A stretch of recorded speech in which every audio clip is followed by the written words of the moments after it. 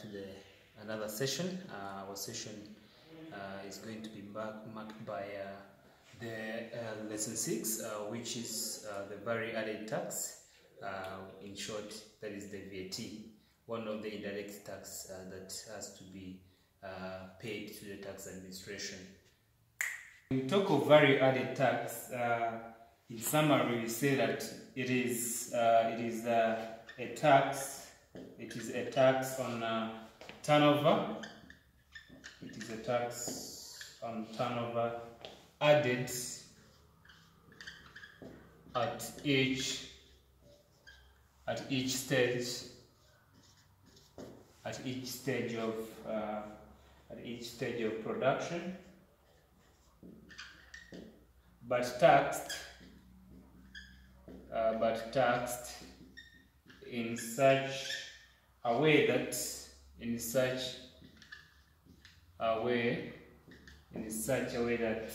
the final tax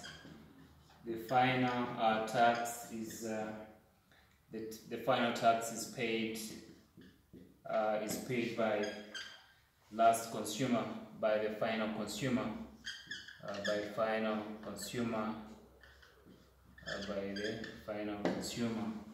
So that is the meaning of value-added tax. From here we can look at the features or the characteristics of VAT. One of the characteristics of VAT, it is an indirect tax. It is an indirect tax because the burden is shifted. Because the burden can be shifted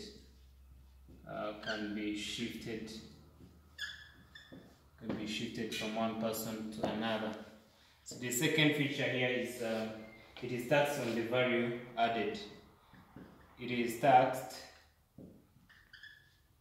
on the value added. Another one, we can say that it is a mild stage. It is a mild stage tax. Another feature, you can say that it is a consumption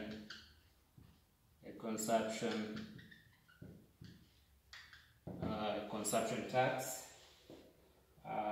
because it has the effect on the consumption, because it has the effects on consumption.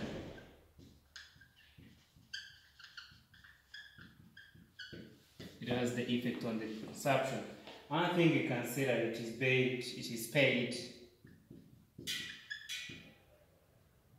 is paid by last consumer, by the last consumer. From here we can look at. Let us look at the two terminologies here under the VAT, because the VAT can be either output VAT or it can be the input VAT. When I say output VAT, I mean the VAT on sales the business people do make. When I talk of input VAT, I talk of VAT on purchases. When you are purchasing some of the items, the VAT you have to pay. This gives us the VAT payable, or claimable. This one it is where the output you less the input. It gives you, when you take output minus the input VAT, you get the VAT payable. Therefore, if output is greater than the input, that is VAT that is VAT payable. That is payable. If the output is less than input, that is VAT claimable. You have to claim it. Another terms we can talk of here is exclusive and inclusive VAT, because sometimes you find that a person has paid a VAT which was exclusive of a person has paid the price, but that price was exclusive from the VAT. So by that time we call it exclusive VAT. But when you have bought an item that includes that they have factored in the element of VAT, so that price, it has the VAT inclusive. The VAT is inclusive there. So therefore, we need to look at these two terms. So the exclusive here, you can say exclusive here, you can say VAT is excluded from the price or amount. VAT is excluded from the price or amount. While inclusive, you can say that VAT is inclusive from the price or amount.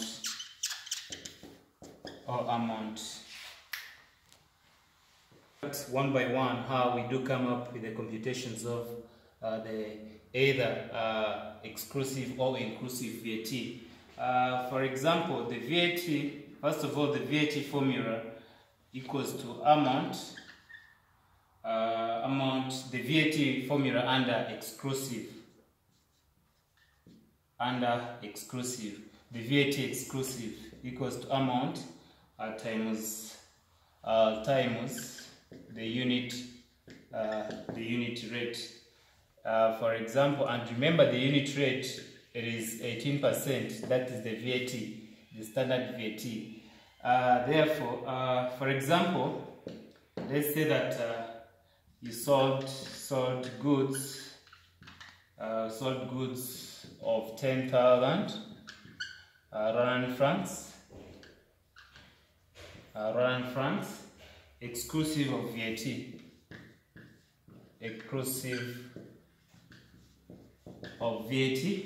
So here you take, to find out the VAT exclusive, you take 100 times the 18%, so that gives you 18,000 Rand francs. 18,000 Rand francs. So while inclusive, the VAT inclusive here, VAT inclusive equals to amount divided by amount times, take the amount times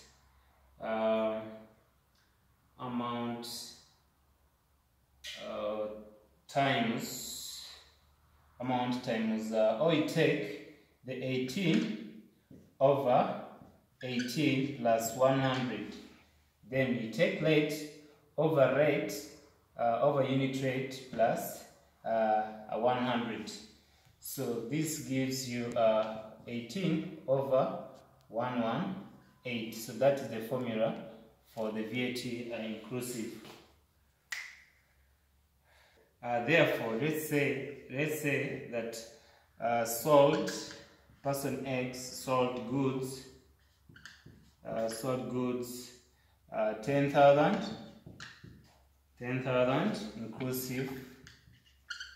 inclusive of VAT.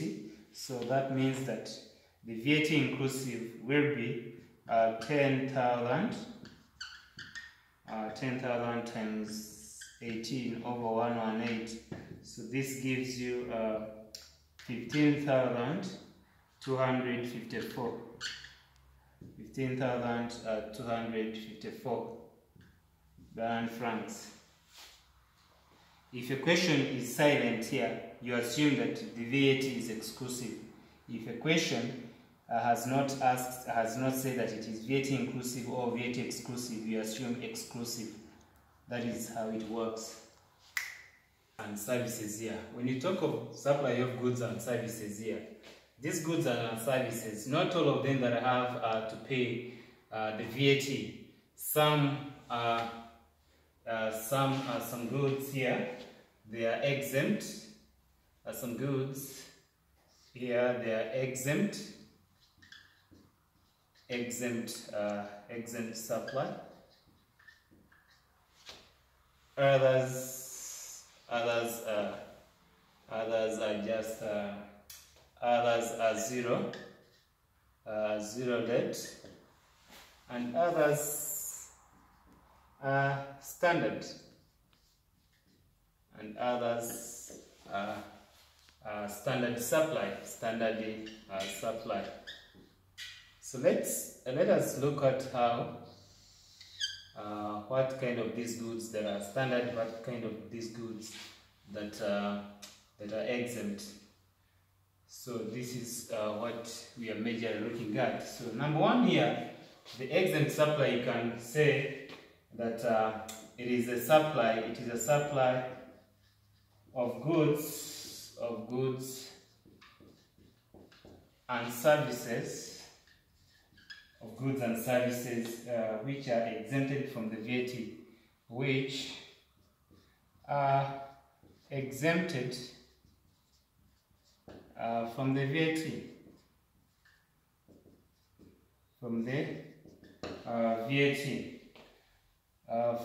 For example, you can say that the supply of clean water,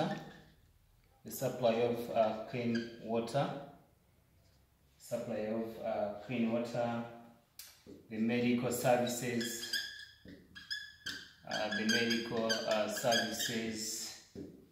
you can talk of education materials,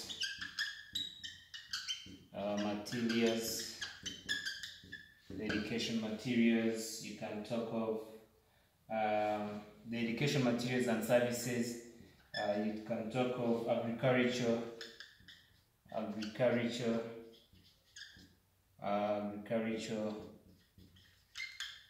inputs, you can talk of processed agriculture products and processed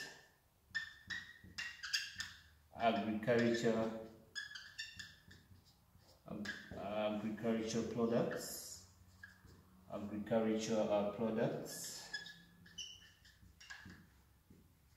You can talk of the telephones. You can talk of telephones and airtimes. You can talk of the ICT. You can talk of the transport.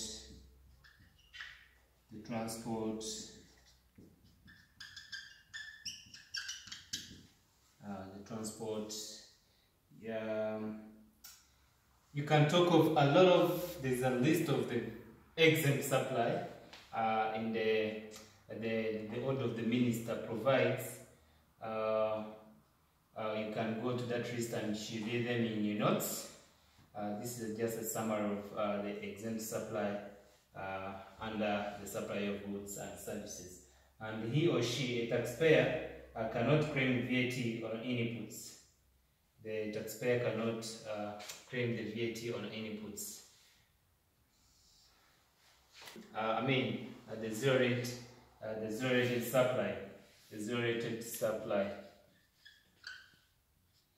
rated supply. Yeah, you can say that zero rated supply it is a supply of goods and services. It is a supply of goods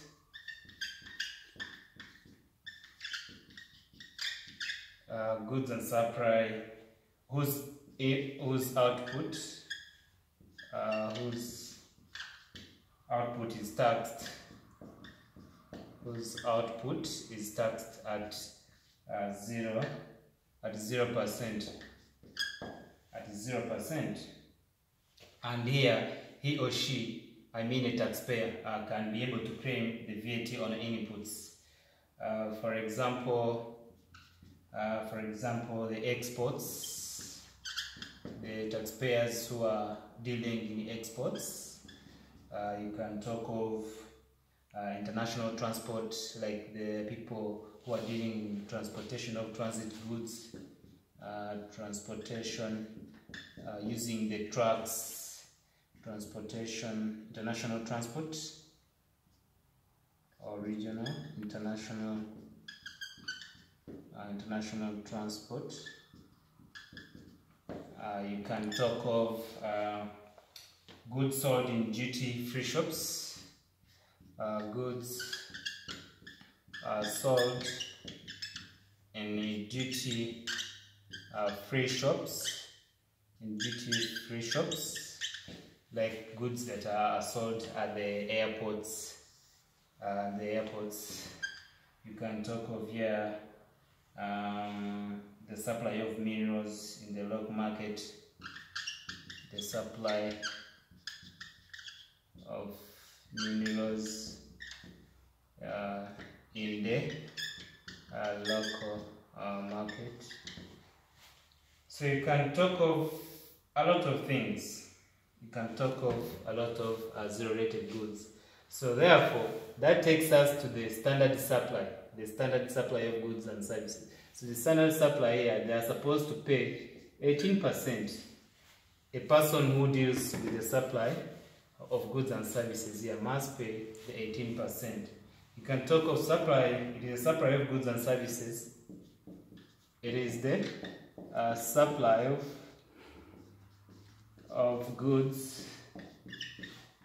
goods and services,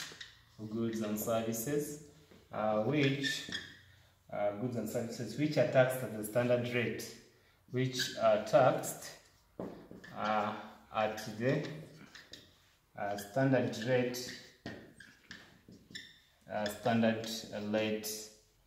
of 18%.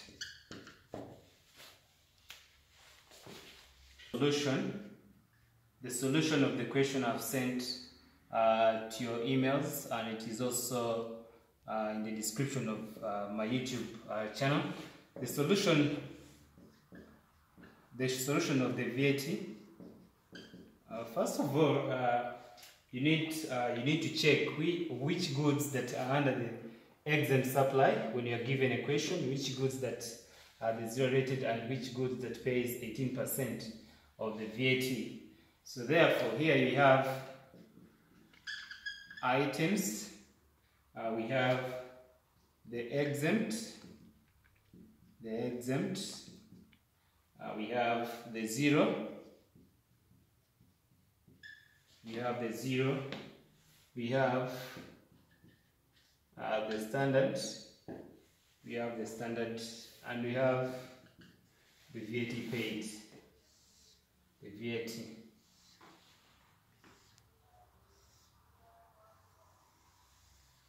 We have the VAT.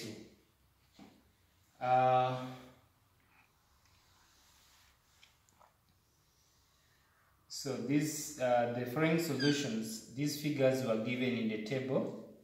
They were given in the table where they were asking where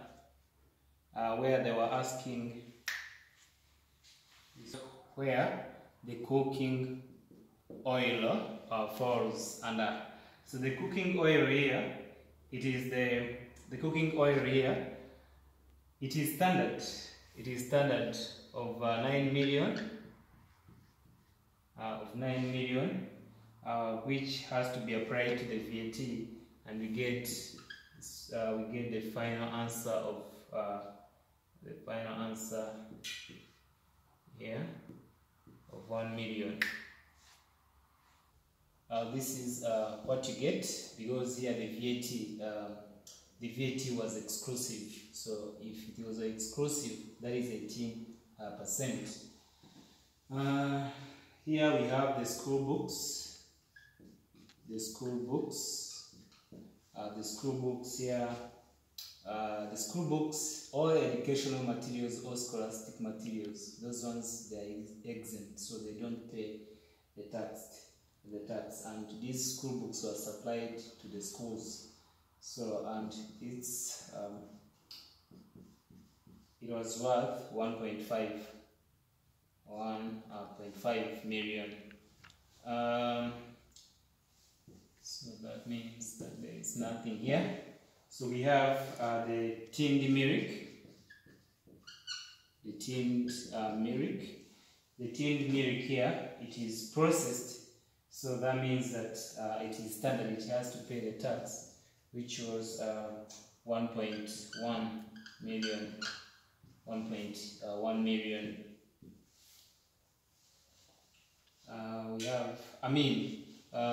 We have to tax because it is a standard. So 1.1 times 18 million, that gives you 198,000. So we have so this tin milk was coming from the Denmark. That's why it has to be subject to 18%. We have the energy. The energy here, energy in the context of electricity. So energy is 1.2. It's 1.2, so it is exempt from the tax. We have the soda. Soda is a soft drink.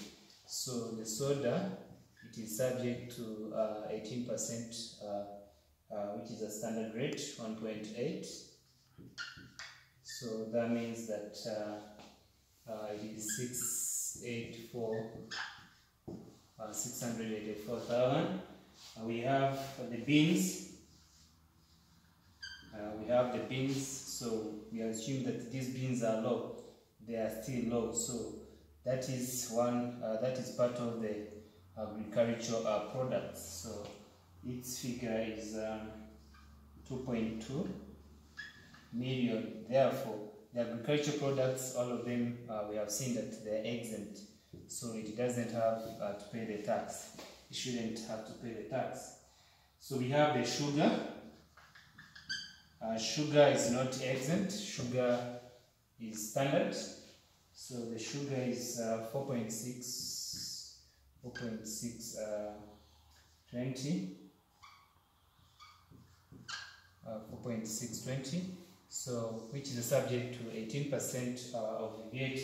So that gives me 831,600.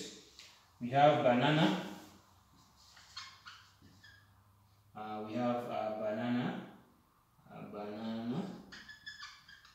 Bananas are also agricultural products, so they are exempt.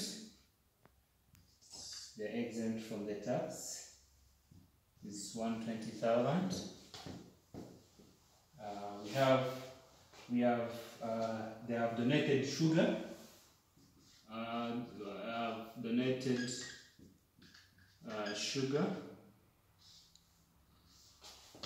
They have donated to sugar during the burial ceremony.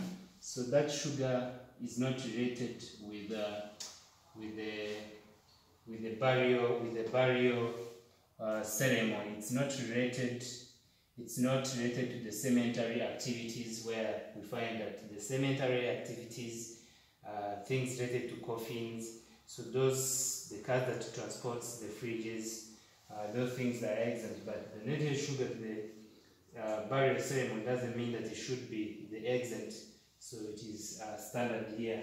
So it was 100,000, so which is subject to 18%, and that gives you 18,000. So we have to come up with a total. Let's look at the input VAT. we have the items, we have the exempt, we have the standard and the VAT to be paid. So here we have the fridges. We have the fridges here. The fridges are standard. So that means that they are subject to 18%. So that gives you 720.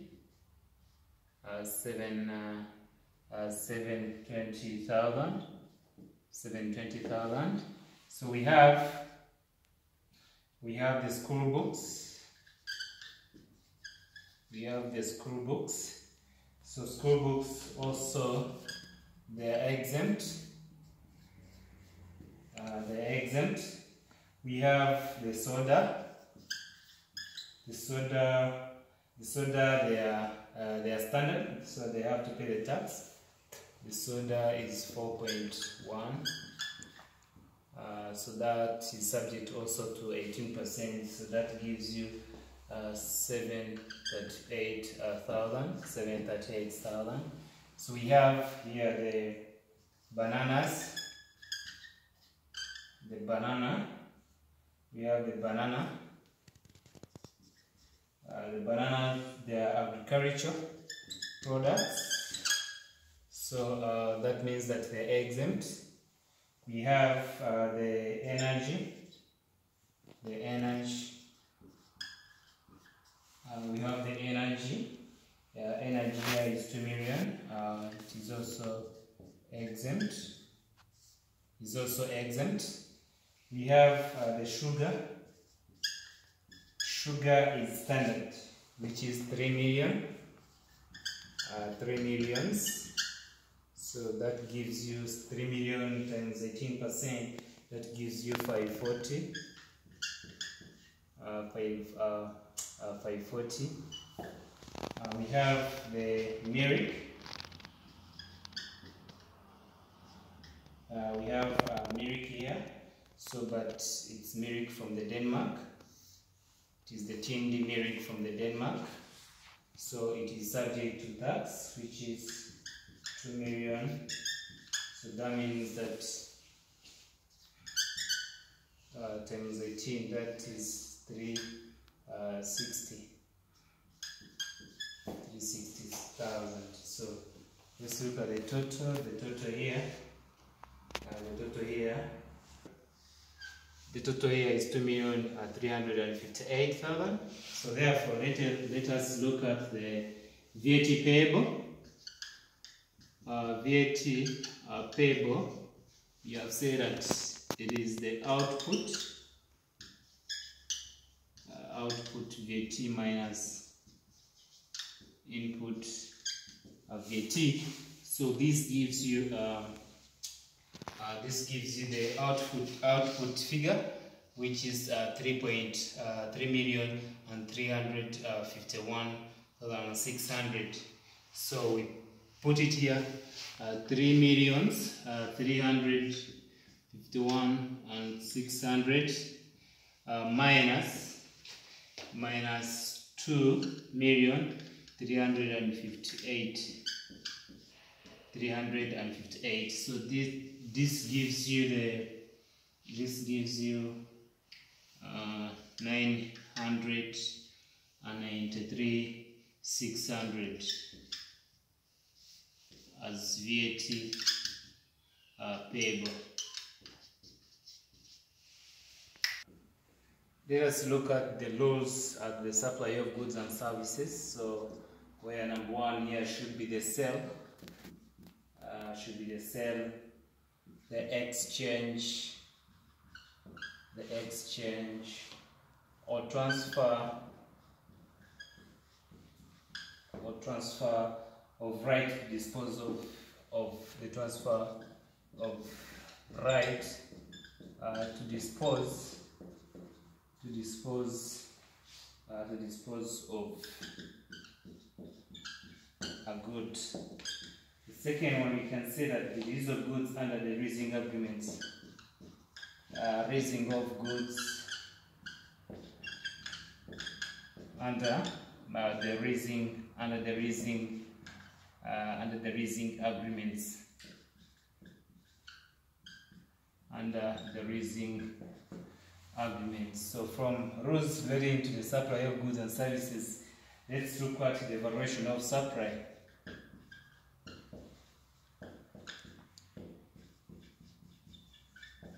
The evaluation of supply. Here the evaluation of supply is the value of goods, is the value of goods and services. Mean the value of goods and services here,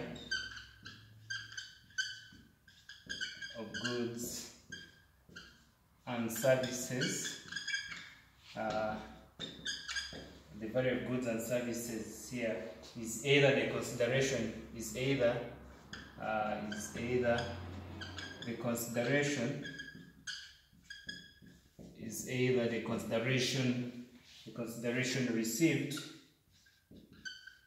There is either the consideration received in exchange of goods,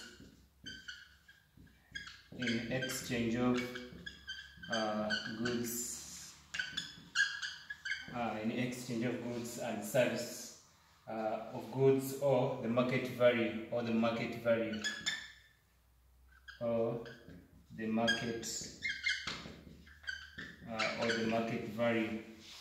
Another thing we can say here is the acquisition of foreign service. The acquisition of foreign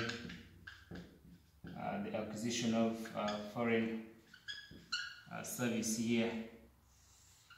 The acquisition of foreign service here, you can say whether similar service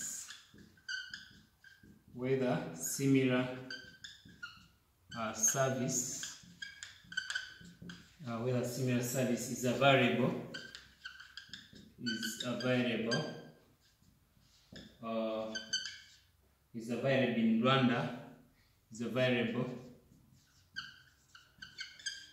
in Rwanda, so the VAT reverse charge, there is a VAT reverse charge. It brings the issue of VAT reverse charge, where the taxpayer will not claim, the taxpayer will not claim the input VAT.